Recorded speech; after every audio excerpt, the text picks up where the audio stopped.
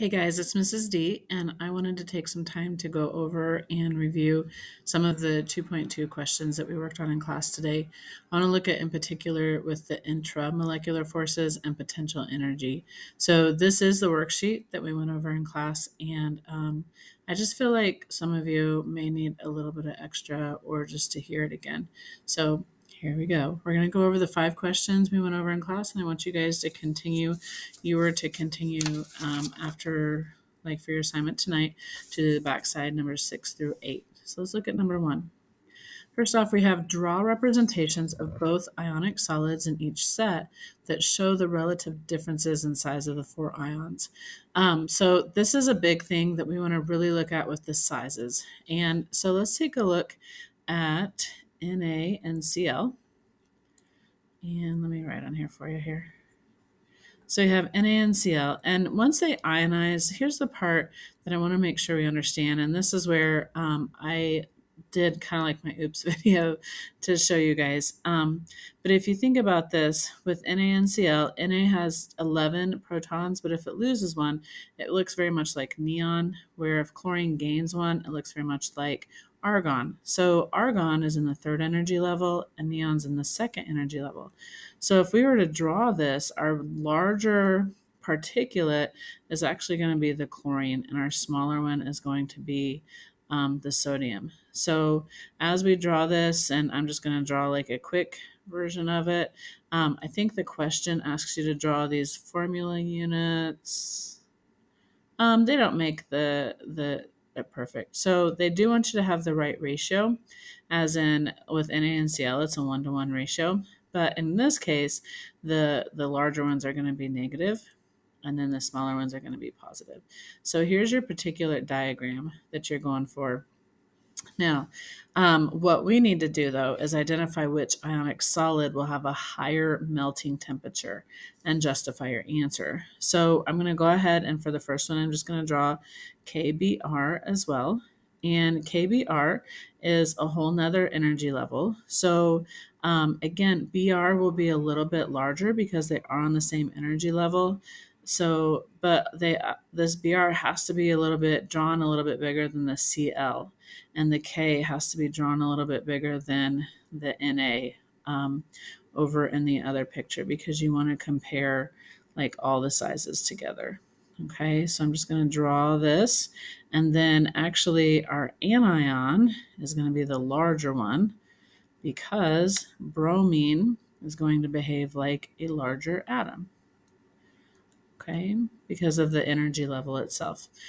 So now here's where it comes in, where I'm looking at the 2, and I want to identify which ionic solid will have the higher melting temperature, and we need to justify our answer. So I look, and I have to relate this to Coulomb's law, good old Coulomb's law, right? So if we relate it to Coulomb's law, we're going to look at, we have the energy or the force is going to be equal to our Q, and our Q is going to be our plus charge and our minus charge, divided by the distance, or the internuclear distance between the elements themselves. So what we want to look at here is that for both of these, Na and K are both in their alkali metals, and Cl and Br are halogens. So their charges are all going to be equal, meaning that Q, we have a +1, Q, we have a -1. You take like the absolute value. So if you find the charges of both sets of these, we're going to have a total of 2 being our Q on the top. Now our distance, however, the distance is going to change because K and Br are larger elements, atomic radius-wise. And so because they're larger, there's going to be more distance from the electrons to the nuclei of the next one. So if the distance is greater and the Q is smaller, then therefore the bonding energy is going to be, okay, it's going to be smaller with the distance being greater. So for KBr. So it's going to require more energy then to overtake or to tear apart NaCl. And so in order to have the higher melting point, then NaCl is going to have the higher melting point between the 2. And that's relating it to Coulomb's law. Now I want to show, I'm not going to draw a particular diagram for all of these, but I want to show you part B with Coulomb's law in particular. So if you think about this for Coulomb's law, for NaCl, we're going to have a +1 and a -1. So our Q is 2, so we keep that in mind. And the MgS, we're going to have a +2 and a -2. So actually our Q is 4. So our Q is larger for MgS and smaller for NaCl. And they're all in the same energy level. Since all of these atoms are in the same energy level, therefore MgS is the distance is the same. So let's just call the distance 1, for example. MgS is going to have a larger energy, or like it'll be larger for Coulomb's law. So with the larger energy, it's going to take more to melt it. So MgS is going to have a higher melting point. So I want you to just take a minute and stop the video real quick and put it on pause and just kind of go over in your head which ones have the higher melting point for C, D, and E. So just put it on pause. All right. So now I want us to look at between these. BeF2 is going to have a higher melting point because the Q is going to be larger. Okay, Li and Be are in the same energy level, but Be has a 2+ charge and Li only has a 1+ charge, making the Q larger when looking at Coulomb's law. Part D, we have CaO actually having a higher melting point. And again, it has to do with the Q's being larger. We have a 2+ charge and a 2- charge, and we have a 2+ charge and a 1- charge. So our Q's are larger even though they're all on the same energy level.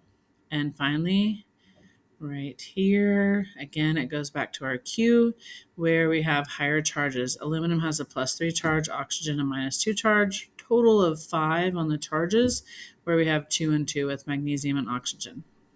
So it all goes back to, with ionic solids, it goes back to Coulomb's law, so that then we know how much energy is holding that together. And if there's a lot of energy holding it together, it takes more energy to break it apart. Let's take a look at the next one.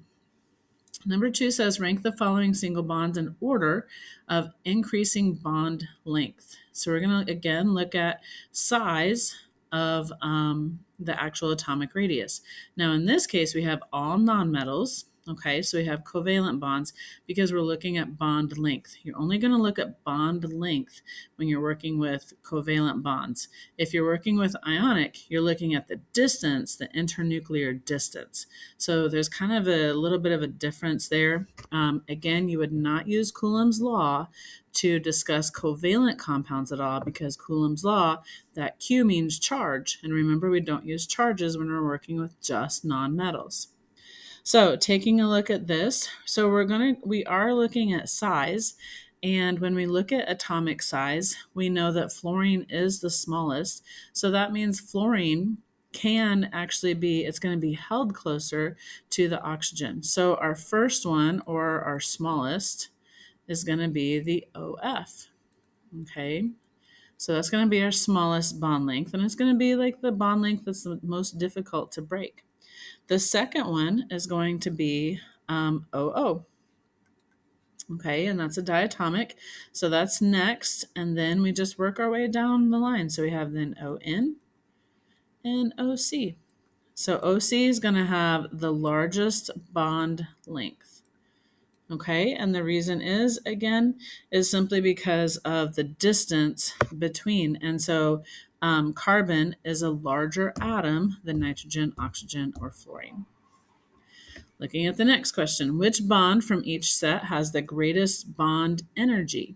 Okay, so again, we're looking at covalence, and you can also tell their covalence because in part D, you have a double bond. Ionic bonds will not have double and triple bonds. Okay, so NO to NF, which one has the greatest bond energy? So what we want to do is we want to look at which one has the smaller, oh my gosh, I can't write, you guys. Which one has the smaller atomic radius? So if we think about smaller atomic radii between the two, then that's going to equal a smaller bond length. And if you have a smaller bond length, then there's going to be a greater bond energy because it's going to be more difficult to get it apart. And that's why you have to think about how easy is it to break these bonds. So we have a greater bond energy. So it's going to take quite a bit of energy to break these bonds apart, the ones with the greatest bond energy.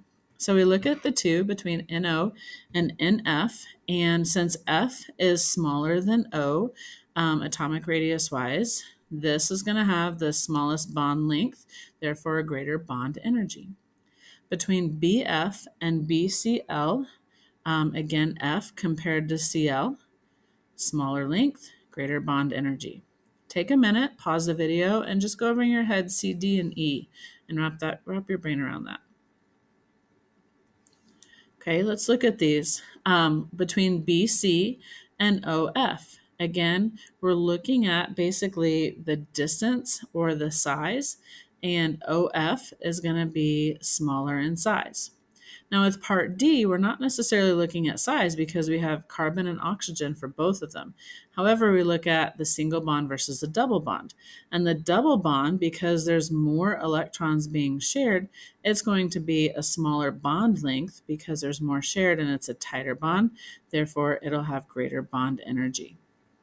And finally, we have PBr versus PCl. And chlorine, again, is smaller than bromine. So therefore, smaller bond length, greater bond energy.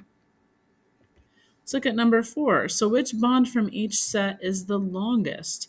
Now, when you have single versus double, those are super easy to tell. But now we're just looking basically at the opposite here. So we're looking at the longest bond length. So first off, for A, between a single and a double bond, we know singles only share 2 electrons, whereas doubles share 4 electrons.